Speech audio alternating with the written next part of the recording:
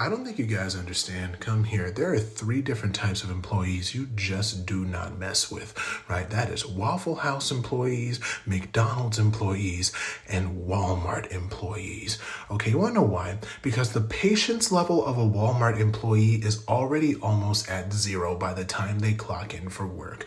Okay, a Walmart employee has to find reasons to want to go to work. And then by the time they're at work, they automatically want to go home. But the minute that they clock out to go home, they're already upset because they know they have to go right back to work the next day, right? So when they're in that mentality, I promise you, you do not want to prank them, okay? Unless you are well-versed in martial arts, I would just leave that alone. I'm not going to lie to you because they're about that life.